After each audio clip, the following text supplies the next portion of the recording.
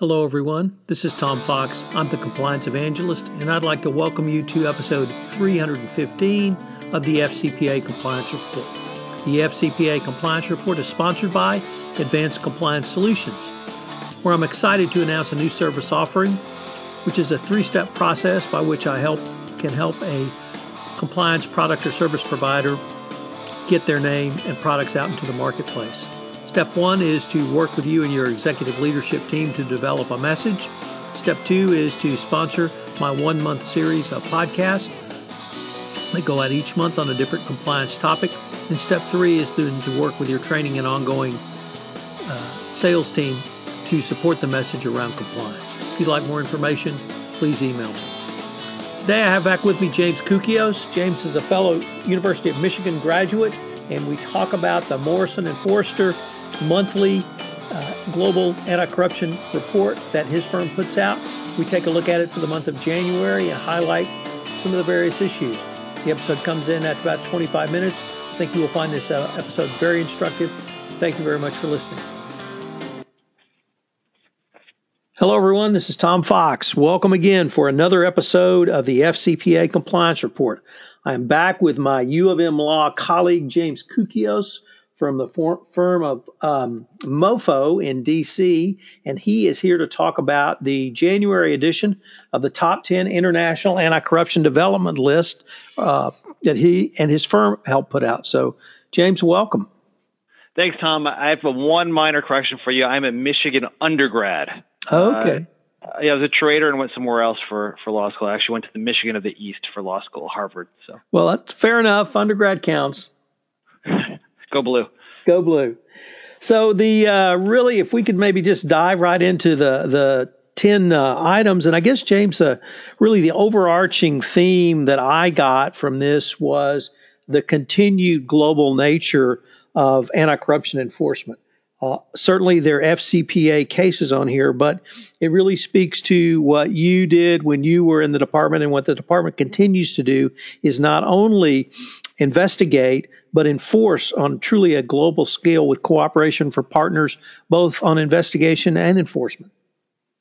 I think that's right, Tom. There's a really good example that your readers are probably familiar with, the Rolls-Royce investigation, which involved parallel investigations.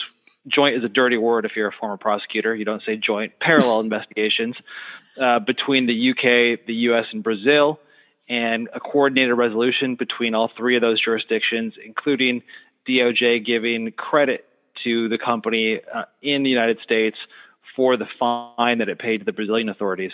So just like we saw with Odebrecht the month before, we see another mega resolution involving multiple jurisdictions, multiple countries, working together, pooling resources, sharing information, and coordinating resolutions. And certainly for Rolls-Royce, it seemed to me to be a very big feather in the cap of the Serious Fraud Office. And for those who'd criticized the Serious Fraud Office and that it seriously was not serious, I think it answered a lot of those criticisms. Absolutely. I mean, over the last couple of years, the Serious Fraud Office has, as you said, become much more serious. They've put together quite a track record of both corporate and individual prosecutions. Of course, they've lost a couple of cases here or there. Every good prosecutor's office does. Part of it was growing pains.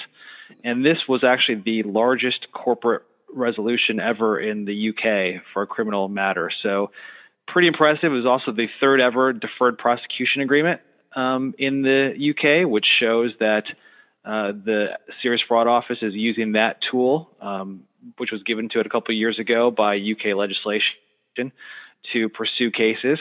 And that's a way for companies, just like they've been doing in the United States for quite a while, to resolve cases in the UK as well. So I put together a top 10 global anti-corruption enforcement list, or at least a top 10 fines and penalties. And Rolls-Royce came in at number 3. So really shows the true global nature of anti-corruption enforcement going forward. James, we had a couple of cases that involved issues that we really don't see very often, or at least the issue of recidivism. And so I wanted to take some time to maybe talk to you about what is a recidivist, how the department views recidivism. If a client came to you in that fact pattern, could you still, with the other prongs of the pilot program, such as extensive cooperation and extensive remediation, really help that company, even if it's a recidivist, receive a reduction in the fine and penalty?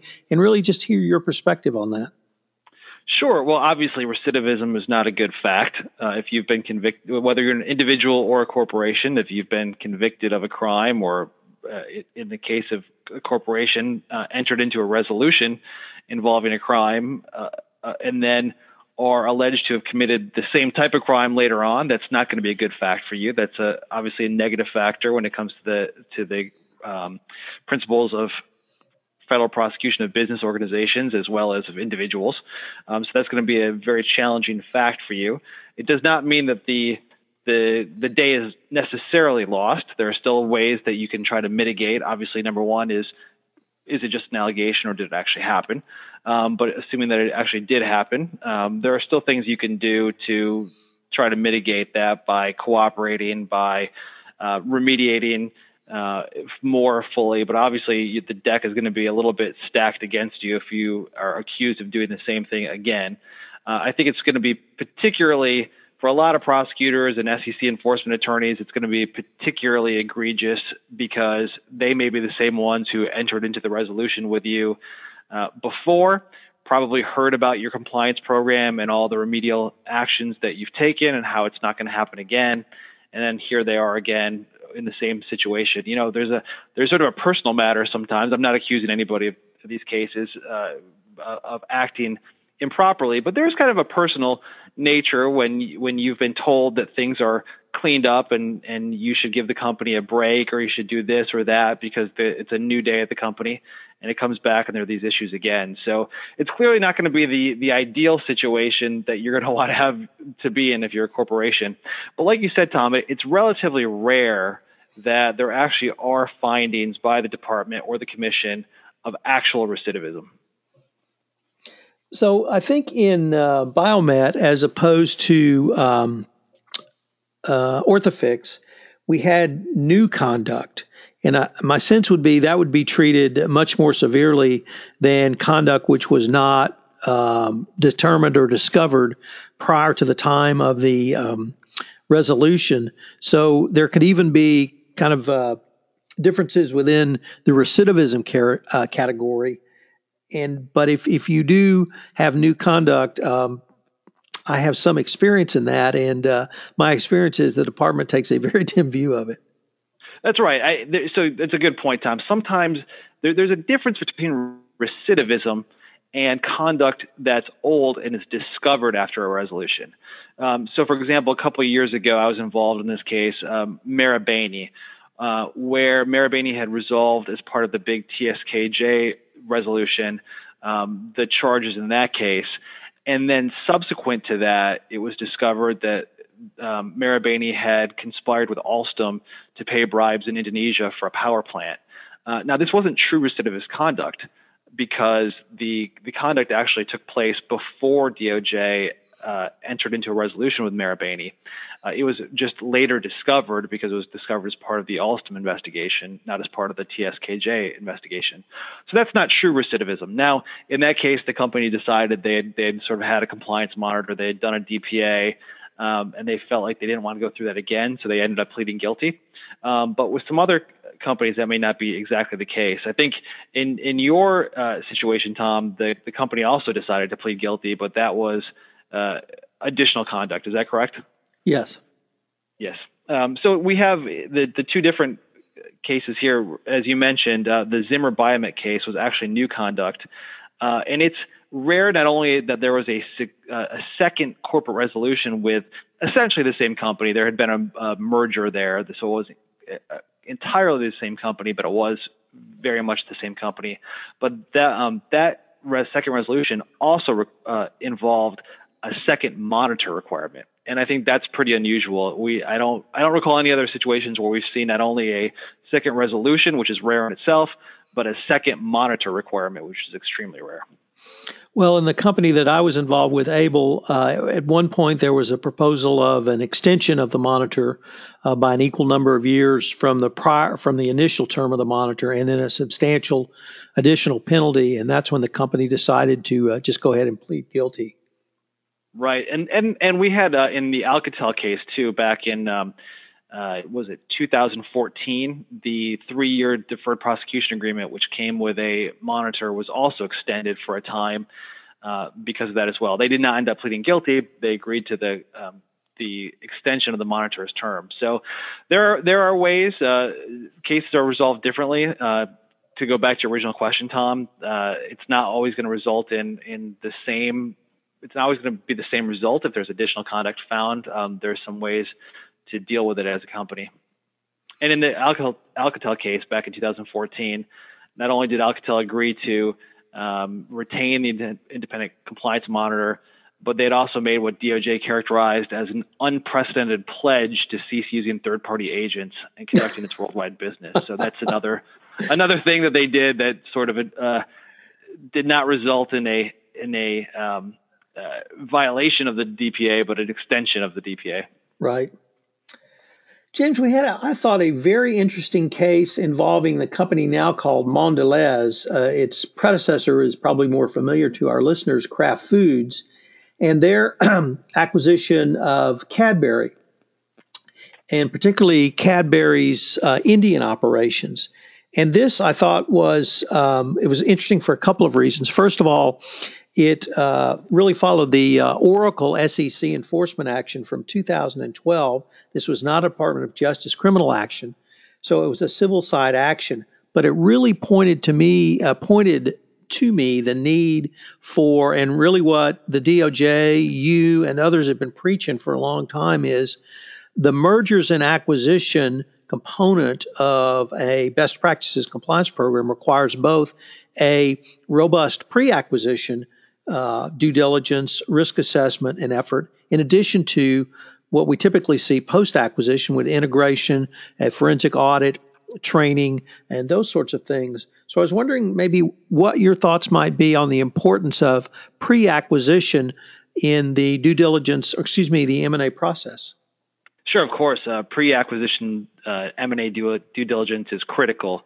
The most extreme scenario is the acquiring company may find that the acquired company or target company is so fundamentally tainted by corruption that its business is essentially worthless and can walk away from it. For example, one of my first cases at the department was the Latinode case. And in that case, that's the prime example.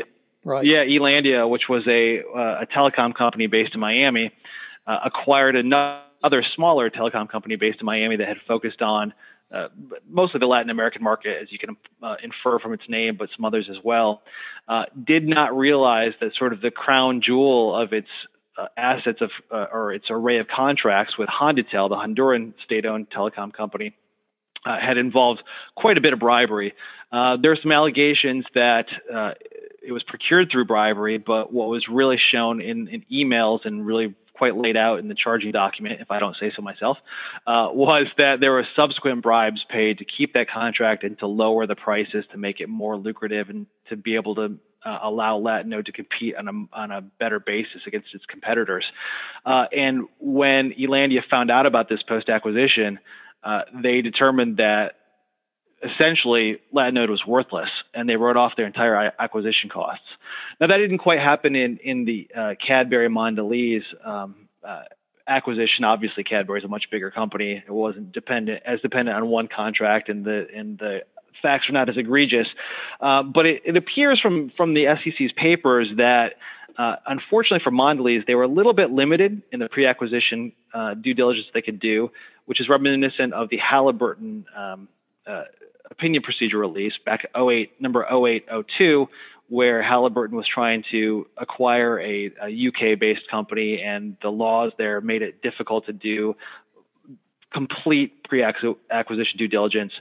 And what happened was, right about the time, according to the SEC's papers, right about the time that Mondelez, then Kraft, was trying to acquire Cadbury, Cadbury had retained an agent to help it get the permits and things necessary to expand one of its facilities to make chocolate. And then right about the time of the acquisition is when the agent started doing his or her work and ended up submitting what the SEC alleged to be 5 bogus invoices for work that he did not do, which was allegedly, I think, although not brought out, there's no allegations of actual bribery, but the concern and the implication was those payments may have been used for bribery and therefore amounted to a violation of the FCPA's accounting provisions.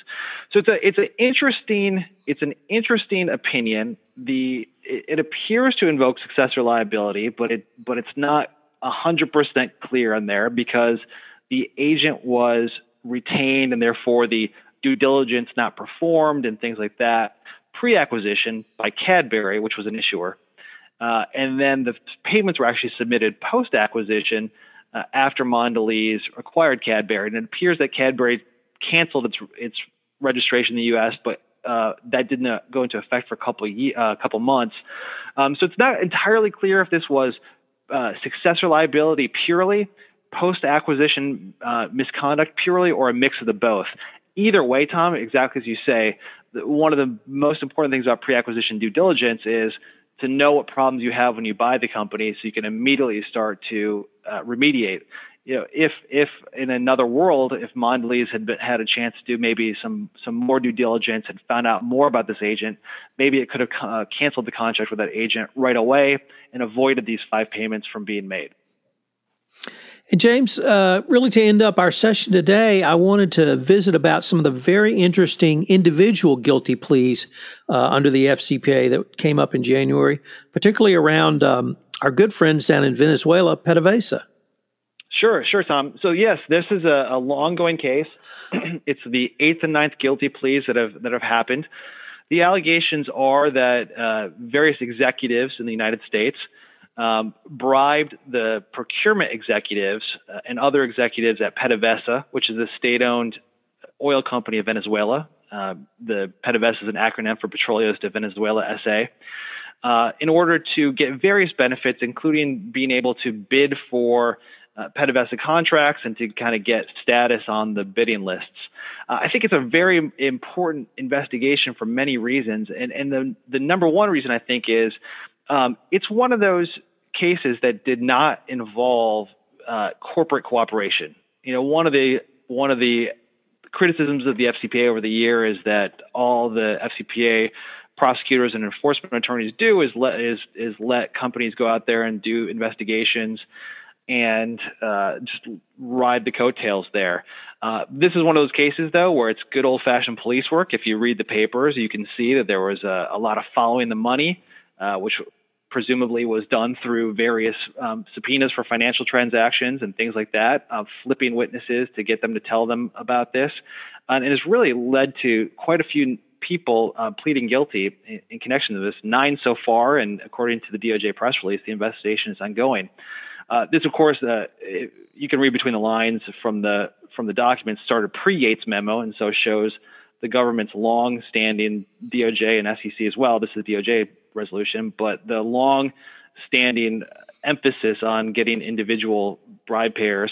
And even though FCPA cases can be extremely difficult to investigate and prosecute because of the international nature of the transactions, this is one of those cases where DOJ and its law enforcement partners were really able to just use old-fashioned police work to get to some really long-standing and widespread bribe payments involving the Venezuelan state-owned oil company. Well, James, unfortunately, we're at the end of our time, but I wanted to ask if anyone wanted to follow up with you on any of the cases we talked about, or indeed the Morrison and Forrester Top 10 International Anti-Corruption Developments for January 2017 newsletter. Could they email you? And if so, how would they do it? Of course, would welcome the contact. My email is jkoukios, jkoukios @mofo.com. We also, on our website, have an FCPA page, and you can get all our publications there with a link. So I'm going to link to your the newsletter in the show notes, and I would just remind the audience that this is a fabulous resource, and the website is a fabulous resource for the compliance practitioner. It's got a lot of great stuff, and I would encourage you to check it out because I do. So James, as always, thanks, and I look forward to visiting with you on the next month. Sounds great, Tom. Go Blue. Go Blue. Hello, everyone. This is Tom Fox. I hope you've enjoyed this episode of the FCPA Compliance Report. If you've listened to this podcast on iTunes, I would greatly appreciate it if you would rate us, as it would help in our rankings and help us get the word out about this podcast to the greater compliance community. Also, if you have any questions, please feel free to email me at tfox@tfoxlaw.com. This is Tom Fox. I hope you've enjoyed this episode, and I hope you will join me for the next episode of the FCPA Compliance Report.